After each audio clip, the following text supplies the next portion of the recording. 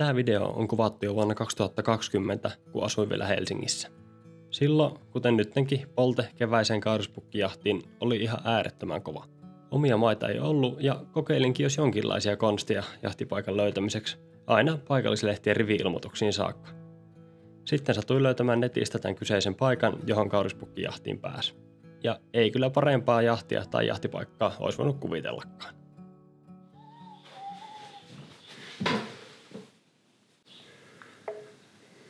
Joo, huomenta vaan. Kello on aikalla 4. Aurinko alkaa kohta nousemaan. Tarkoitus on lähteä kaurispassiin. On tämmöisessä uudessa paikassa.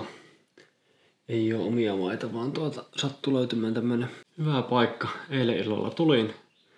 Kävin vähän ajelemassa mestoja ympäri ja tiedustelemassa ja yhden pukin näinkin jo eilisillalla. Mutta sitten totta kai just ennen kuin kun saa auto sivuun ja menin katsomaan, niin siitä meni sitten traktori ohi just, niin se oli sitten lähtenyt sitä karkuun. Niin en sitten nähnyt sitä uudestaan. Mutta ihan potentiaalisen oloinen paikka. Vähän on ehkä myöhässä, mutta sen verran myöhään pääsin vasta nukkumaan joskus tuossa 1:30 aikaan. Ja ajattelin, että nukunpa nyt vähän pidempään, niin saanut ainakin sitä 2 tuntia unta. Illalla ei tosiaan kyttäyspaikalla ollut mitään muuta tapahtumia kuin pari hirveä, mitkä tuli siihen pellolle syömään ja kävivät makkaamaan siihen.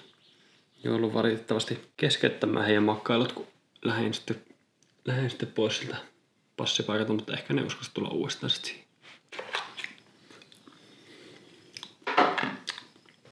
Tää alkaa olla puolella syöty, niin tarkoittaa sitä, että kohta päästään liikenteessä.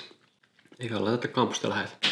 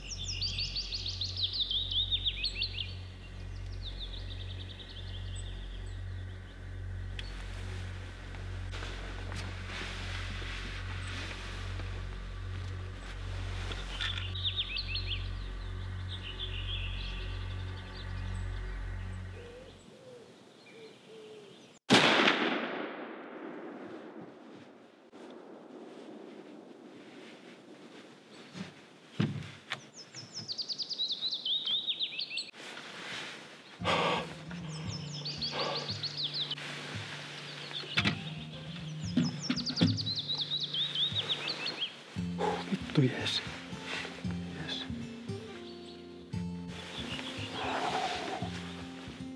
Se miesti tärisyttää.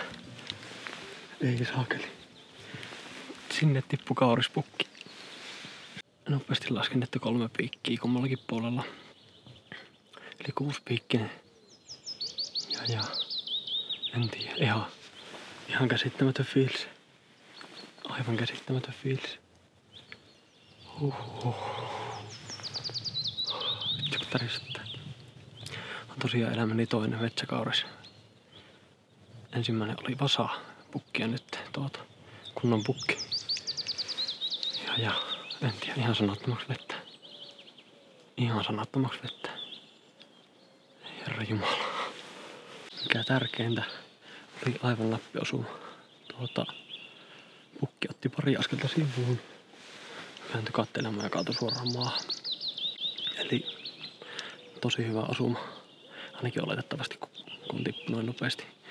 Eli ei kärsinyt mitenkään ylimääräisiä. Ihan käsittämätön fiilis.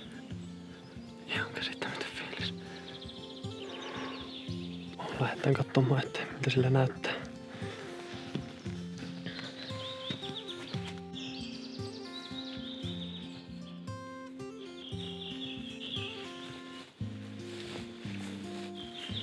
Siellä on pukki.